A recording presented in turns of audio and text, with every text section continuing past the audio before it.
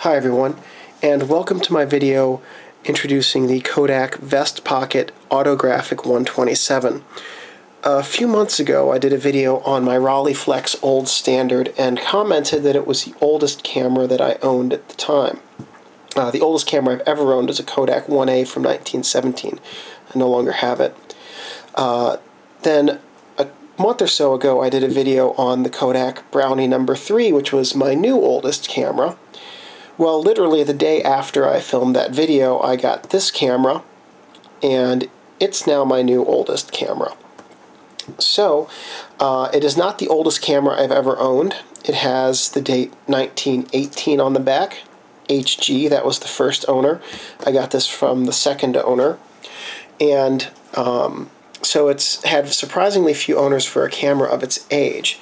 Now, the Vest Pocket, the Kodak Vest Pocket, is a folding camera, and it's what's called a strut folding camera. So we're looking at the bottom right here, and you can see that as it folds out there are these struts here that are the folding mechanism. There are two types of folding cameras. There's a strut folding camera, and then there's a platform folding camera where the platform folds out and then the lens slides along the platform. So this is a strut folding camera, and very gentle with it. The bellows has some pin pricks in it along the edges, but it still takes photos. Took an entire roll of it, and not a single one of them was in focus. So I'm going to try another roll and see if the camera's screwed up or if I did something wrong. I think it was user error. Anyway, it has no light meter. It well predates light meters. It's a very simple, basic mechanical camera. This is actually a very nice version of this camera, and we'll get into that in a minute. It has shutter speeds of time, which is where you push the shutter release down and release your finger, and the shutter stays open until you push the shutter again. Bulb, which is where the shutter stays open as long as you have your finger depressed on the shutter. 1/125th of a second and 1/50th of a second. It has an offset viewfinder that has approximately 90% coverage. I'm guessing that based on comparing what I remember seeing through the viewfinder to the blurry out of focus images I got back after I'd shot some frames with it. And it has no flash sync. So it's really, you can use it inside with an off-camera flash that doesn't sync up to the camera, but really this is best suited for outdoor use. And what I think I did wrong when I was using it before was I don't think I was fully extending this like I just did. I think I was only partly extending it. Anyway, the target market for this camera, and this was the second model camera in this lineup. There was the Kodak Vest Pocket 127, which was the same camera as this but did not have the Autographic feature, which we'll get to in a minute. And the target market for this was entry level. The camera was $6 to $10 in 1916 for the standard model. In today's terms, accounting for inflation, $6 in 1916 had the same buying power as $130 in 2012. This model was the special, and it was $22.50 to $25 in 1916 dollars, which would be the same earning power as about $520 in 2012. Hasn't really held its earning power value. It has held its dollar price value because these are still worth about $5 to $10. Well, this one hasn't. There are so many of these, and they were built to last. So many of them are still around, and they don't rusted, and we'll talk about why that is in a minute too. They were the smallest camera made to that point. In fact, give me just a second and I'll show you how small these are. So to demonstrate how small these are, I'm going to close this up here. Carefully, I really like this camera. It's pretty darn cool. Okay, so compacted. Here it is next to my Canon ELPH. This is an SD1100 IS Canon ELPH. It's the 8 megapixel. It's a nice small one, a little bit smaller than the deck of cards. you can see that this is not much bigger. Or, another comparison, there it is next to or underneath my Samsung Galaxy S3. You can see that the profile is, or the face of it is actually smaller than my S3's face. So that's pretty darn small. Width-wise, here it is next to my Canon ELPH. I'll actually put the Canon ELPH on top. You can see it's not much wider than the Canon ELPH is. It is, however, substantially wider than the S3. Just, you know, apples to apples there. But it was the smallest camera ever made up to this point, and it is a very, very small camera. Previously, vest pocket cameras, you kind of needed a purse to carry around, or backpack. This was the first vest pocket which really could fit in your vest pocket. It's even small, as I showed just now, it's even small by modern standards for a camera. I'm using my DSLR obviously, but it is much, much, much smaller than my K7. It uses 127 film. Here's 127 film and a 127 film spool. By comparison, this is a 120 spool that's got just paper, no film on it. Here's a 620 spool, which is basically the same size as the 120. And here is a 35mm cassette. Oh, my dinner's overboiling.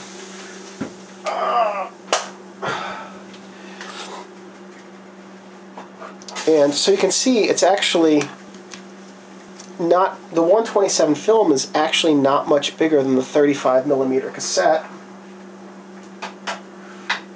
Alright, dinner crisis avoided. It's not much bigger than the 35mm cassette, but the images on these are much larger. This takes 4cm by 6cm, I believe, images, and standard for 127 is 4x4. Standard for 35 is 2.5 by 3.6 centimeters. So it's a much larger image area for much, much brighter and crisper images, even though it's basically the same size film container. It just takes many fewer photos per roll. It could use any 127 film, but it was specifically designed for Autographic 127 film. So you can see the red window here on the back. As you would advance the film on this side, you'd take the picture, advance it to the next number, and then there was an iron stylus in here which is lost on this one. You'd open this back up, and then you would write a note on the paper backing with the iron stylus. It wouldn't actually write on the paper backing, but it would make the paper backing slightly thinner, and then you would hold it up to the light for a few seconds, 3 to 5 seconds, close that, and you would expose where you had written between it. So if you were to write, you know, vacation photo, someplace cool, then it would say that on the back when you got your film back, and you could remember what it was you'd taken a picture of, which can be pretty useful. Or it's similar to the actual, when you have it take a JPEG now with your digital camera and you get the EXIF data, that's the same. And it is the original EXIF data right there. So these were made in the United States. I believe that these were all made, every single one of them, in the U.S., in Rochester, New York, by Kodak. They were made from 1912 until 1926. The Autographics didn't come along until a little bit later, so the really, really early ones, which are fairly rare, do not have the Autographic feature on the back. And that, I think, was 1914. I think it's later in the video outline as well. These were preceded by a large number of Kodak folding cameras, the 1A, 2A, 3A, that were all really big. They took negatives larger than this camera. And then it was also concurrent with a lot of Kodak box cameras and other folding cameras, because this had a very long production lifespan. It was followed by more Kodak folding cameras. And this is just one in a long line of Kodak's folding cameras. Kodak had so many different models that if you really, really want to get into it, I recommend you do so. There's a lot of interesting things to learn about Kodak cameras out there. One of the reasons that there are so many of these around, and that they have all generally held up pretty well, which is not so much the case for Kodak cameras of this age. But these ones have held up very well, is because they were made of stamped aluminum. So every metal component on the body is aluminum. So you'll get some green stuff around some of the joints once in a while, which mine had a little bit of green around here, which was aluminum corrosion, but I cleaned it off. But you're not going to get rust because aluminum doesn't rust. So these are not only small, they're lightweight, and they don't rust, and they last a very long time. The shutters in these, the Kodak shutters, and there were some other makes available as well, but the shutters were very simple and long-lasting, so many of these still work today, and they still take pretty good pictures too. In fact, at the end of this video, I will show you the photos that I take with the roll of film we're going to load in it a little bit later. Let's see. Okay, so let's take a look now at the various camera features, and we're going to see what all this has. So we're going to look at the camera's front right now, and I'm going to leave it closed for a minute because we don't need to get into the opening. We don't need to get it opened back up yet. But on the front we have the viewfinder eyepiece and the lens and the shutter. So you've got the aperture down here and the shutter control up here. You adjust your shutter from 1/25th bulb time to 1/50th, and then your aperture, this is an f7.7. It was a pretty high-end lens. Is it f7? I'm sorry, it's an f6.3. This was a very high-end lens. f7.7 was standard. Down to f32-ish. Then when we open it up inside, we'll open it up now and extend it all the way. Always makes me nervous to do that. Inside we have the viewfinder, and this is what you would look through to see how you're framing the image. We also have the stand, so you could leave it on time and go stand in front of the picture, or you could just set it down for a longer exposure, activate the shutter, and then you wouldn't get camera shake. And one thing about this, if you have one of these, your serial number is on the back of the stand. So this one, for instance, is 74006. To the best of my knowledge, these were serial numbered sequentially. And so out of 1.75 million copies of this camera, I believe this is number 74,006. I could be incorrect on that, but it was I wasn't able to find anything that conclusively said one way or the other. But I found a few resources online that speculated that was the serial numbering system, just sequential numbers, and it does kind of make sense with the way that Kodak was numbering cameras back then. At any rate, so that's the camera's front. Oh, and then you can see it also, now that we have it open, you can again see the struts here, and then the accordion bellows here. And this is the shutter release button. Did I forget to do something with the shutter? I sure did. Anyway.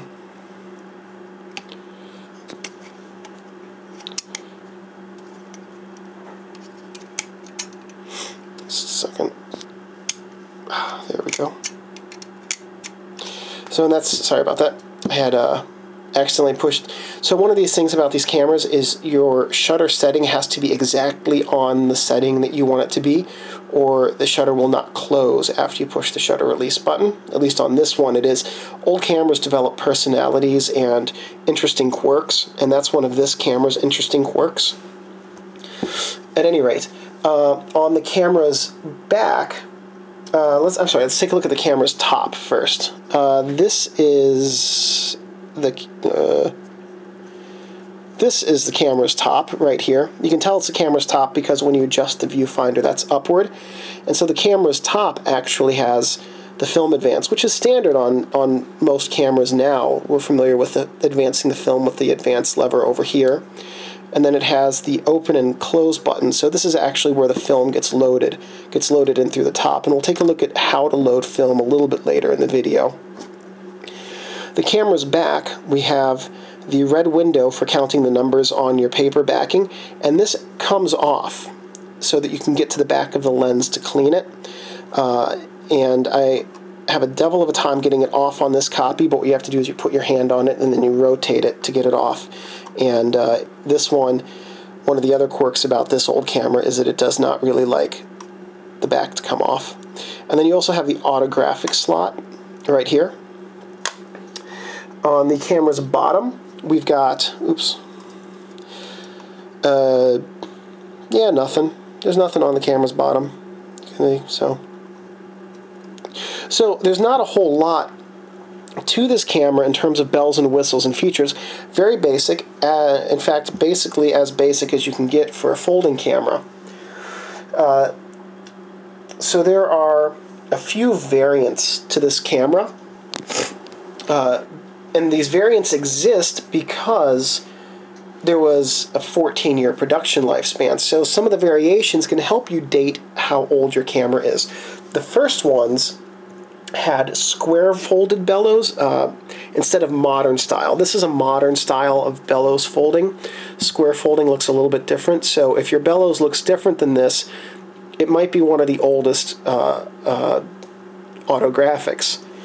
Also, the Autographic feature that I've shown you on the back here, that appeared in 1915. Oh, jeez. I hate when I do that stuff.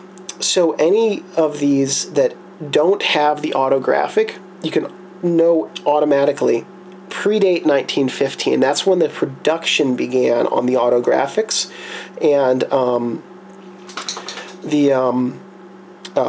but the Autographics went up for sale, I believe, in 1916. I think production, if I remember reading correctly, started in late 1915.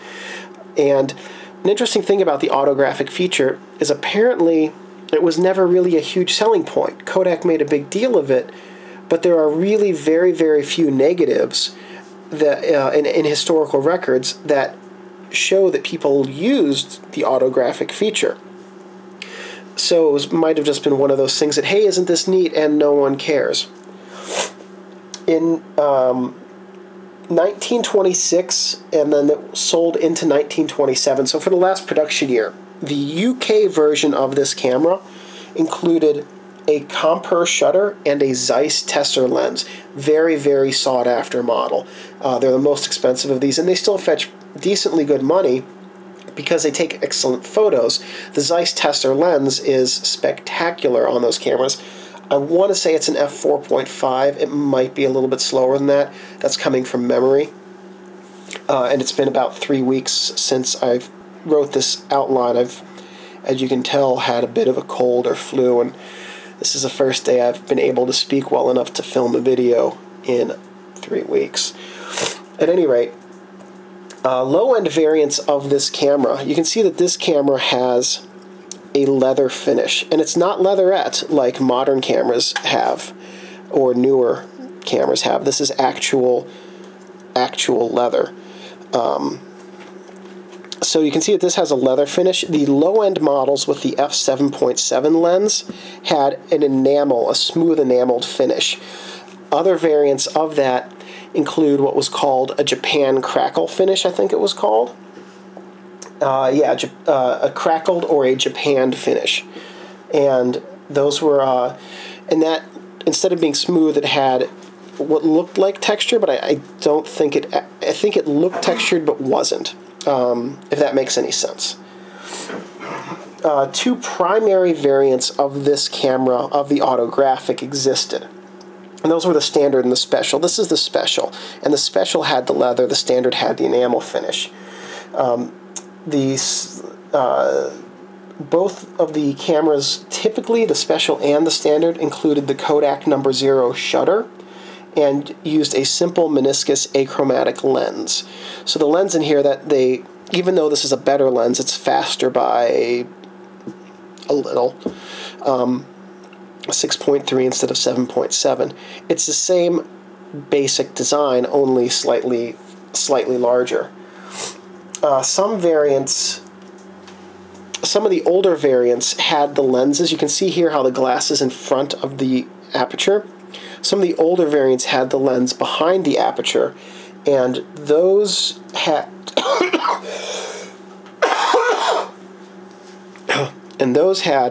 chokes in the aperture, which prevented them from stopping down wider than f11.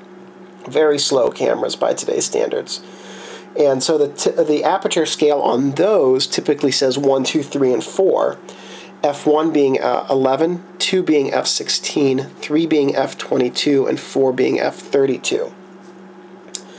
Other lens makers besides Kodak for these included Zeiss, Ross, Beck, Berthio, Cook, and Bausch & Lomb. The Zeiss had an f4.9 with 8-speed comper shutter. So it's f4.9, not f4.5. So for using this camera, the lens is a fixed focus camera, meaning the lens is a fixed focus lens on most of these.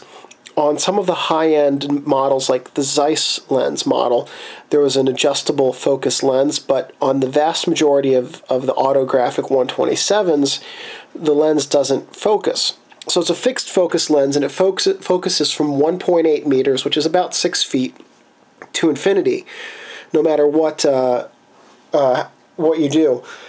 But you can control how much of that is in focus, how much of it is actually sharp, with your aperture.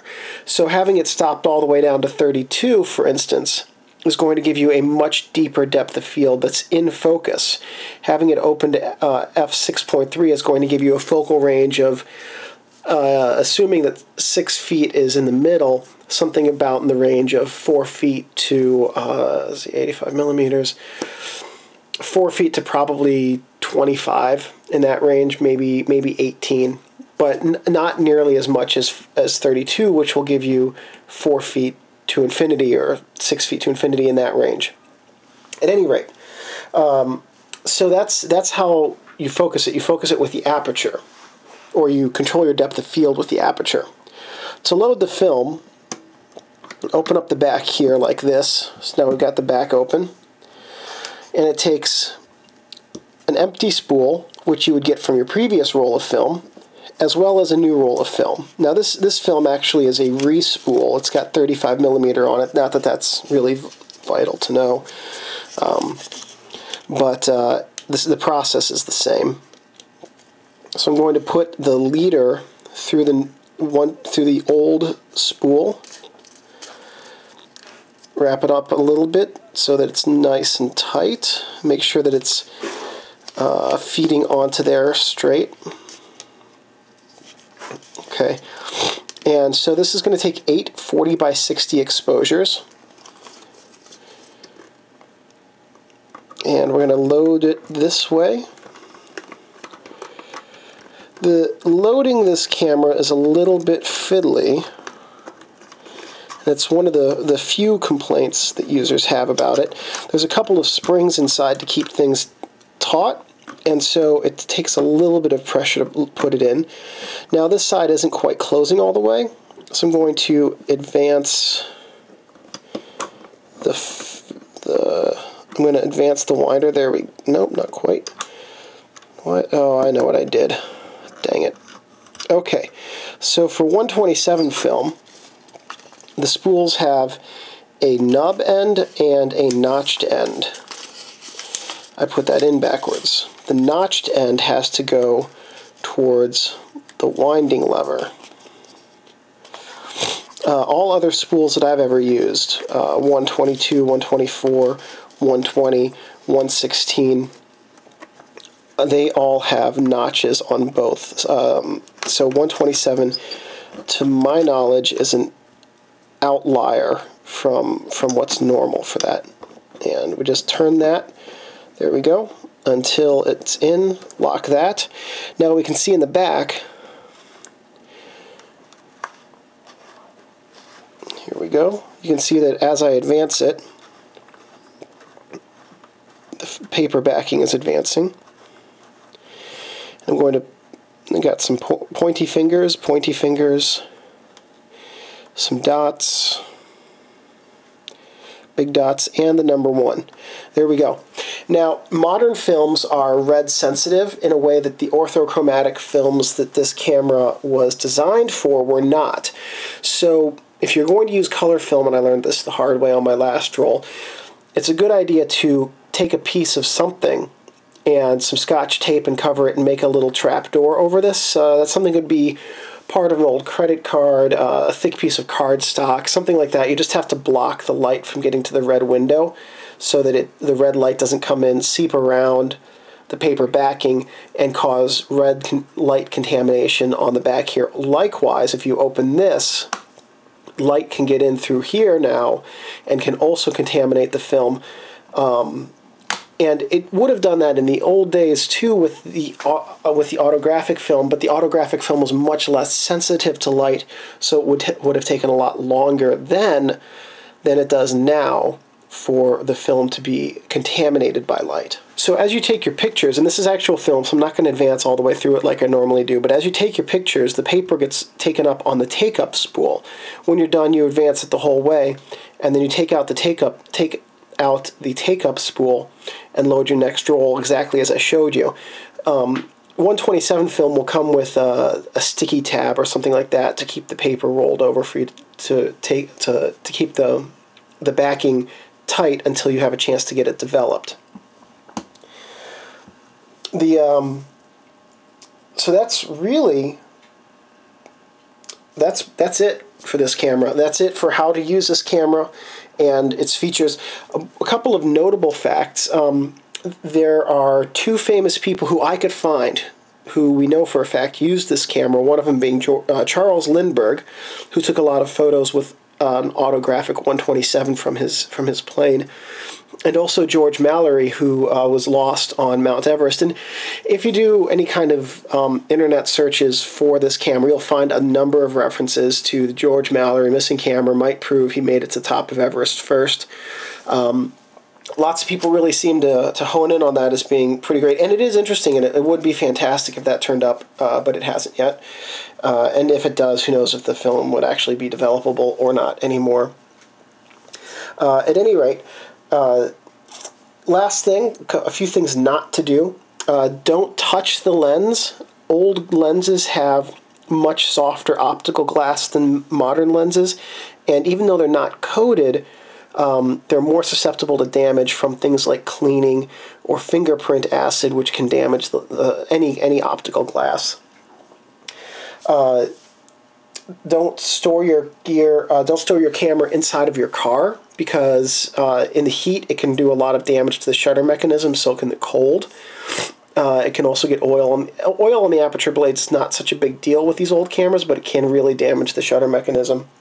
And don't store your camera inside of a plastic bag or other closed container without desiccant, because that can lead to fungus and mold and mildew growth, which are really damaging to a camera. And don't let this camera get wet. Even though it won't rust, it does have components which can be damaged by water. So the last thing is, remember, your camera is a precision tool, and as long as you treat it with respect, it will continue to last at least 95 years in this case. Cameras were built to last, especially some of these older ones, and treating them with care will help make sure that that happens for a much longer time. At any rate, if this video was helpful, please leave me a thumbs up. That lets me know I'm on the right track and that the content I'm producing is helpful. Please leave any comments or suggestion in the comments section. I'm pretty good about getting back to those fairly quickly. If you have any suggestions for videos, please leave those in the comments as well. And a number of my videos have come from user suggestions. And if I have the equipment and technical know-how, I'm more than happy to film a video based on one of your suggestions. And the last thing I wanted to say is thank you guys for watching.